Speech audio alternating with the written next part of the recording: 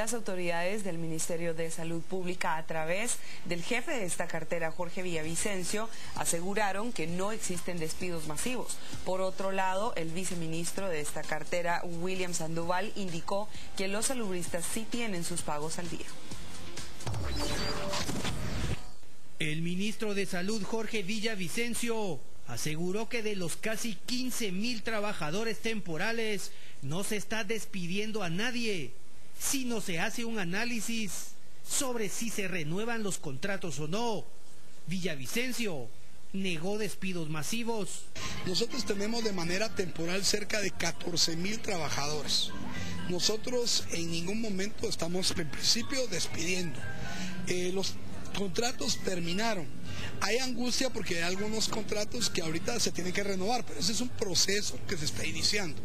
Sí hay algunos trabajadores en algunas áreas especiales del ministerio donde posiblemente no han cumplido con lo que está pactado en el contrato. Y esos contratos pues no se van a renovar, pero esos no son, digamos, despidos masivos y tampoco se va a quitar una cantidad de gente de manera masiva, sino solo aquellas personas que no hayan cumplido. Yo hablé hoy con el Hospital General San Juan de Dios, con el Hospital Roosevelt, con el Hospital de Occidente, para saber si de repente habían tomado alguna medida, y la información de los directores es que no han despedido absolutamente a ninguna persona y tampoco han rescindido contratos.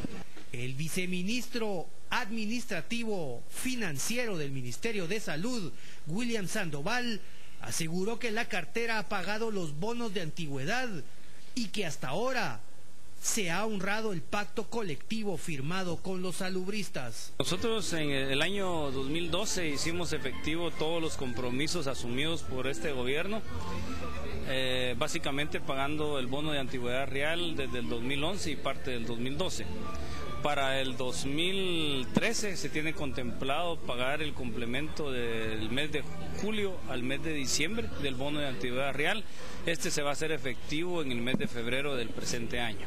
O sea, estamos cumpliendo a los trabajadores todos los compromisos asumidos en el pacto colectivo. Estamos cumpliendo y honrando todo el proceso suscrito.